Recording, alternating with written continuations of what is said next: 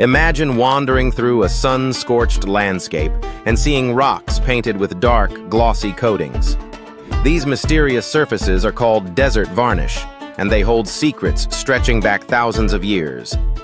Desert varnish forms when wind-blown clay, dust, and trace metals like manganese and iron accumulate on rock surfaces. Over time, rare rain and dew allow tiny microbes to thrive, helping these minerals bond firmly to the stone and create a thin, durable film.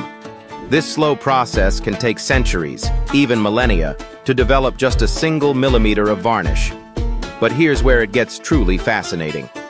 Scientists can analyze the chemical composition of desert varnish to reveal clues about ancient climates and environmental shifts. For example, higher concentrations of manganese might suggest wetter periods in history, while iron-rich layers can indicate drier, harsher times.